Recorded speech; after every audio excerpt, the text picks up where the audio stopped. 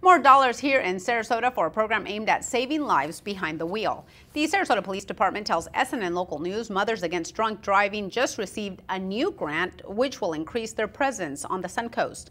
The goal is to use police and community involvement to help educate and protect the youth of Sarasota from the dangers of alcohol and its deadly effects when driving. A representative came and spoke with our chief, Bernadette DePino, the other day and spoke about the resources and the programs they can offer not only the police department but the community here in Sarasota. Police officials say they will be working with local M.A.D. members to establish more outreach programs with youth organizations and schools to spread their message.